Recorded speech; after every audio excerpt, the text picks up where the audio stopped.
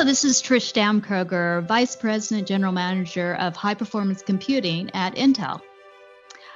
Exascale Day celebrates researchers and scientists who take the challenge of discovery on the frontier of technical computing. We use this day to celebrate them for the discoveries of today and into the future that will benefit the whole world.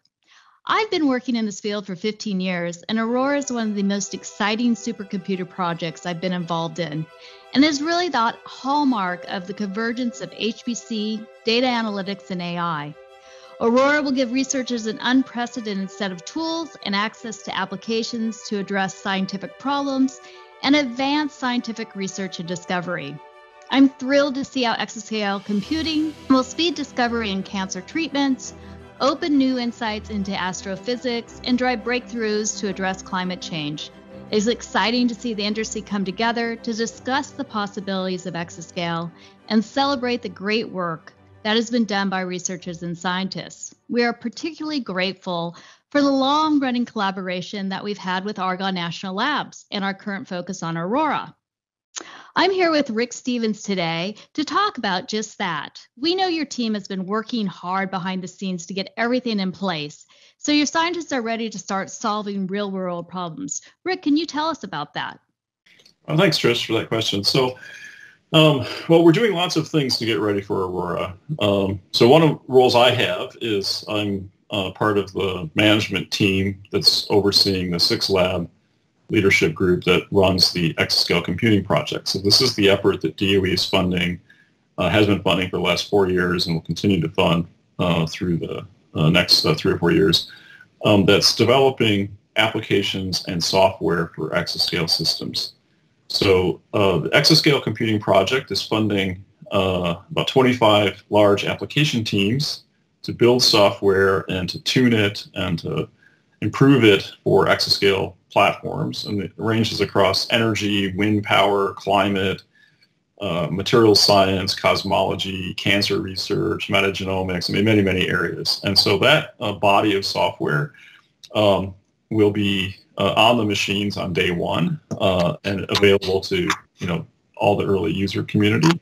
So that's part of it on application software. We're also developing system software. So all the libraries and tools needed to fill out the software stack to support both applications that ECP is developing, but also applications outside of ECP. So it's over 80 software teams working together on the system software components.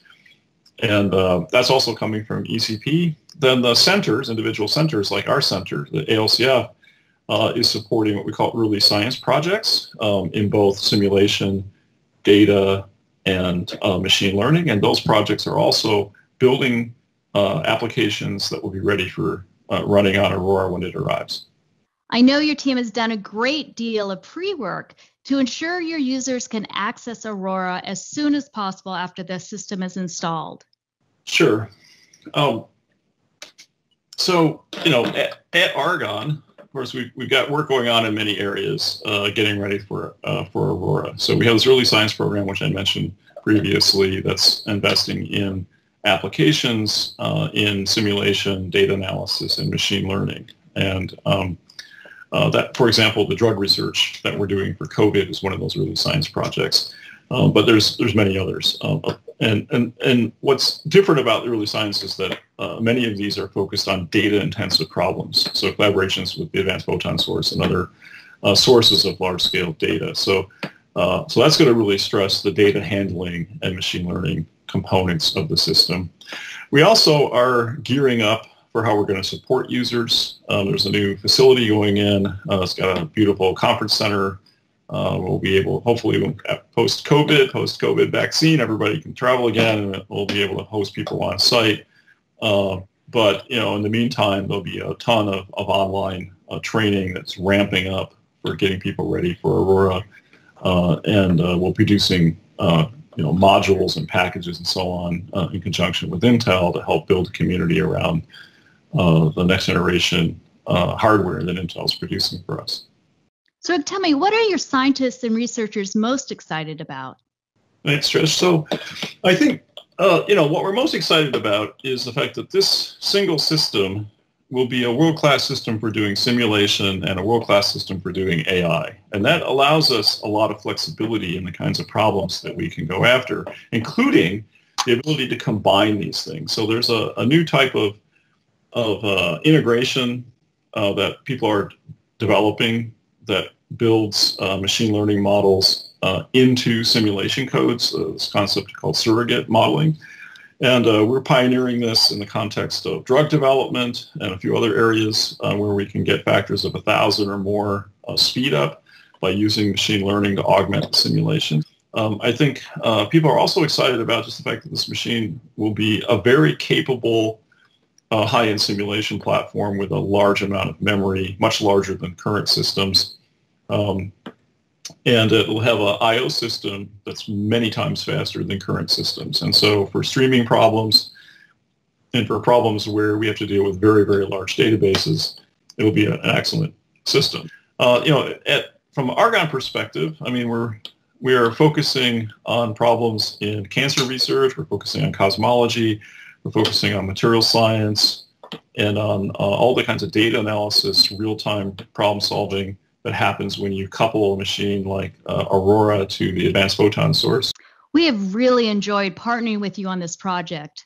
We look forward to continuing our collaboration in silicon development, future architecture co-design for HPC and AI, and the whole software ecosystem enablement.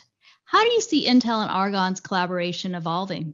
So, thanks for that. So I think, these three areas that we've scoped out, that we kind of lay out a roadmap for the next decade or so of collaboration opportunities. And let me hit them each separately for a second. So the silicon process is as you know, is a huge challenge for the industry to continue to make progress on accelerating next generation architectures by improving the silicon process nodes. And this is an area where we're quite interested in collaborating with Intel on bringing simulation and AI to this problem of silicon process optimization. And we'll be making some announcements with you, over the next few months on how we're going to do that. For next generation architectures, the exascale machines represent kind of a new starting point for future architectures. And we're quite interested in collaborating with Intel and working out what are the options for future systems. How do we integrate and combine the kinds of functionality that now in Aurora might be on separate devices? How can we make a more tightly coupled environment? How can we advance the networking and so on? So there's a whole set of architecture-related projects that we are in the process of organizing with you that we'll take a look at those options and those trade-offs and to apply a co-design concept both to the hardware but also to the future generation applications that are going to drive that hardware, particularly applications that have this mix of AI components and traditional simulation and data components. So that's part two. And in part three, around software ecosystem, it's really important that we expand the number of people who can write software for these advanced architectures. Intel's made some great progress with the One API concept that provides a common programming environment for whether you're running on a CPU or a GPU or an FPGA or some other system. And that's a step in the right direction, but we want to work to broaden that standard, broaden it out, and make it something that's ubiquitous for the community, and to build a really rich software environment on top of that programming model so that the community can continue to expand. Rick, thank you so much for taking time today. We look forward to partnering closely with Argonne in the years to come to speed discovery and enrich the lives of every person on Earth. Our mutual focus on delivering the latest technology and capabilities will enable scientists to tackle challenges in scientific discovery and national security at levels of complexity and performance that previously were out of reach. And the effects on the lives of people and the world will be profound.